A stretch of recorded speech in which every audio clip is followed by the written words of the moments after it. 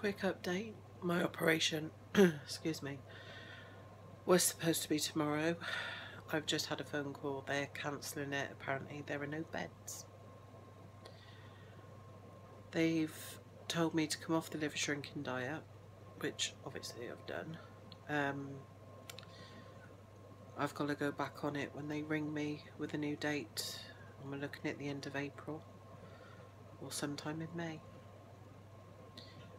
Devastated. Absolutely devastated. Especially as this morning it was all a go because I'd spoken to someone on the surgical team. Everything was fine. There you go.